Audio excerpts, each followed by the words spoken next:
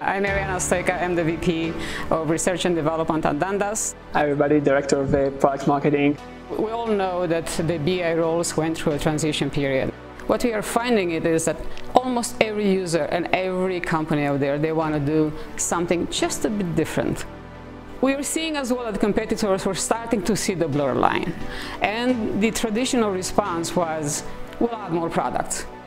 And they find themselves chasing the different users and pointing them to the right tool, the right direction.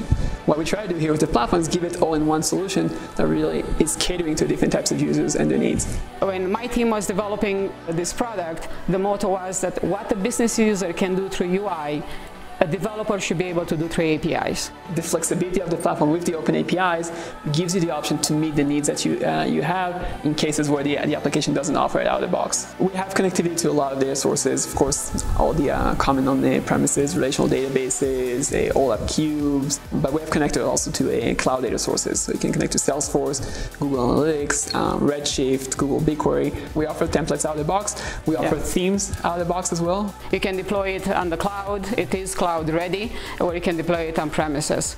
But there's a built-in management system for multiple tenants. You can control the tenant access, you can control the security, you can even design and define how many licenses you want to give per tenant. What data is included or excluded, you can put whatever text you want to put in that description of that measure in this case, or a dimension if you want to use a dimension. So the administrator can control what's displayed there? Yes. That's right. Okay. Yeah. That's, I think, very important. I told myself, well, this is no different than any other demo. At the end of the day, users like to see their own data. What we did is we went to the BBBT website.